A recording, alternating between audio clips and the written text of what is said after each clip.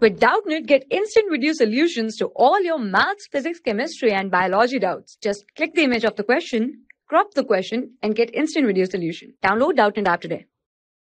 Hello guys, so today's question is, figure shows a uniform rod of length 30 cm having a mass of 3 kg. The rod is pulled by a constant force of 20 Newton and 32 Newton as shown. Find the force exerted by 20 cm part of the rod on the 10 cm part. All surfaces are smooth. Now see guys, in this question we are given that this 30 cm length rod is having a mass of 3 kg and this rod is uniform. So we can write here, since rod is uniform, then mass per unit length, that is mu, is equals to 3 divided by 30 centimeter. That is, this will be converted into meter, so it will come to 10 to the power minus 2. So it will become 10 kg per meter. This is our mass per unit length. Now see guys, in this question we have been asked to find the force exerted by 20 centimeter part, this part, on 10 centimeter part.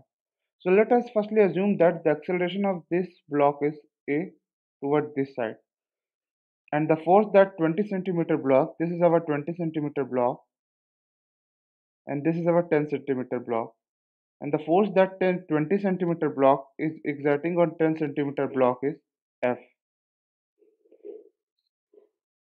Now this same force is acting on 20 centimeter block toward this side, and 32 Newton is acting on this block toward right side, and 20 Newton is acting on this block toward left side, and acceleration of both is A. So for this 10 centimeter part, we can say that force minus 20 is equals to mass. What is mass? Mass will be mass per unit length mu into length, that is 10. This is our mass, into acceleration, that is A. So from here F minus 20 comes out to be mass per unit length, that is 10 kg per meter. This is our mu value, this is kg per meter. Now what is this? This is length, but we have to put length in meter, not in centimeter. So we'll write it as 10 into 10 to the power minus 2. So it will be into 10 to the power minus 1 into acceleration. So from here it comes out to be F minus 20 is equals to A. This is our first equation.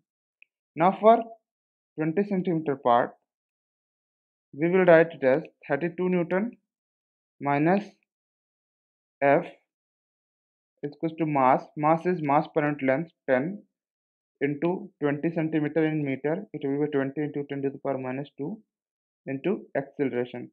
So it will be A.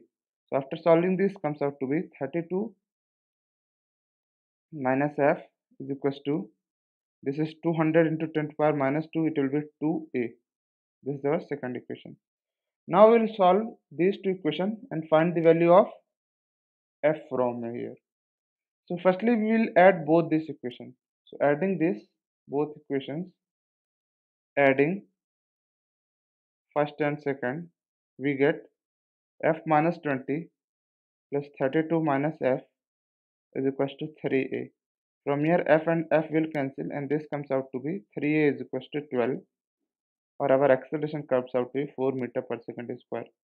But here we have to find the value of F, that is the force exerted by 20 centimeter part on 10 centimeter part.